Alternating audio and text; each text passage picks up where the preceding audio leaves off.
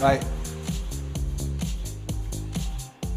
Club World Cup. While Chelsea are off there, and we put up a graphic on the show. Yes. We're going to talk about it, but other things preceded.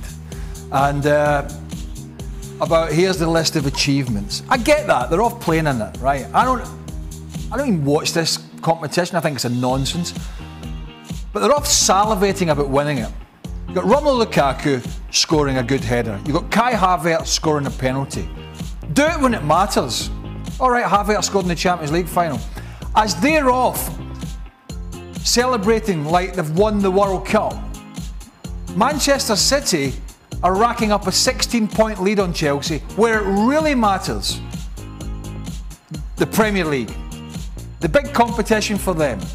And they're off there celebrating like they're the greatest thing since sliced bread. And meanwhile, they're getting their backside booted all over the place from Manchester City. It's embarrassing. But Chelsea fans will say, hey, wait a minute. Chelsea fans, wait a minute, Craig Burley. The only reason we're in this competition is because we beat Manchester City in the Champions League final. So give us our due. We've earned a place here. We've earned a reason to celebrate. Champions League final is fine. Winning the Premier League is fine. The Club World Cup is a nonsense. It's a showcase event. It's a plastic trophy. I don't buy £100 million strikers to win the bloody Club World Cup.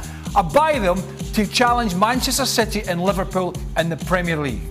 They haven't done it. They're 16 points behind. They have not a snowball's chance of winning it this year. And the way they're playing, they've got no chance of winning it next year.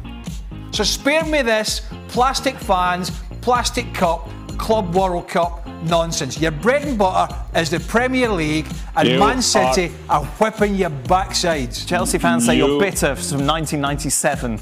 Yeah, he's bitter. That's it. Yeah, I'm bitter. Chelsea fans, let me tell you something. Half of these Chelsea fans weren't even Chelsea fans in 1997. They've jumped on the Roman Abramovich bandwagon, most of them. They won't even be able to name players from the 80s and 90s, half of these supporters. Trust me. Craig,